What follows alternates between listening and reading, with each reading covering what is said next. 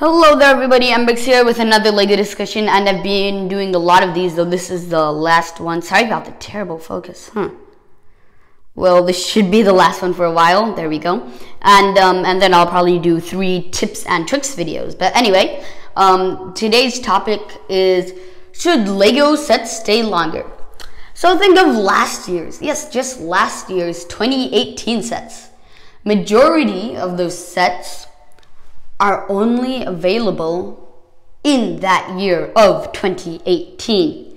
You can definitely find them at like Walmarts and Targets by 2019, you know, the ones that didn't get sold, but in LEGO stores is 2018. And even in Walmarts and Targets, you know, you'll find the 2018 sets until the end of 2019. In 2020, it will be so hard to find them. You'll have to go online onto eBay and other sites where you'll have to pay a lot of money for them. So the question today is, should LEGO let them stay on the market for longer? For sets to be able to stay on the market for, let's say, 3 years a set. So here's why this would definitely help.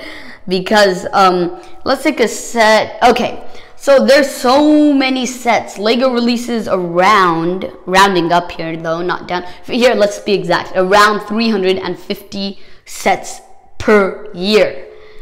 Now, I could imagine a kid not wanting all of them. Well, obviously kids want all of them, but realistically, you know, sets that they'd be willing to pay for, I could imagine them wanting 100 of those sets.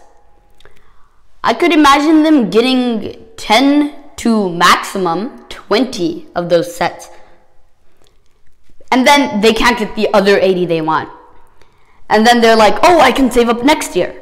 And then they get another 10 sets. But there are still 70 that they want. And then they're like, oh, I can get them next year. But by that year, it will be 2020, and then they can't get them. So, and that's even a problem I face. Like, I wanted last year's, City Hospital. I wanted the Outdoor Adventures, but there were so many Harry Potter sets and Star Wars sets and Marvel sets I wanted that I wasn't able to get those.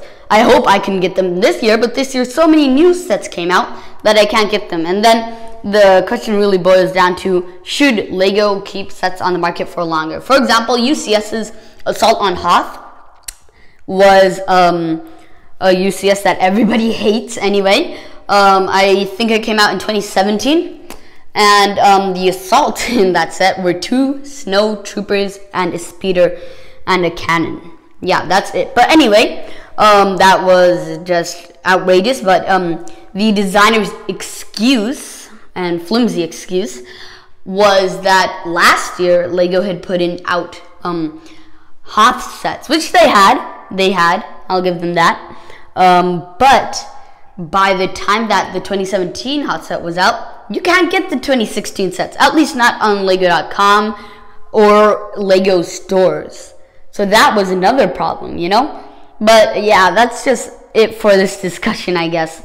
It's just, I think I would definitely like to see LEGO sets stay on the market longer. But yeah, that's it for this video, and I hope you liked it. And if you did, please subscribe, leave a comment down below, and I'll talk to you again soon. Bye.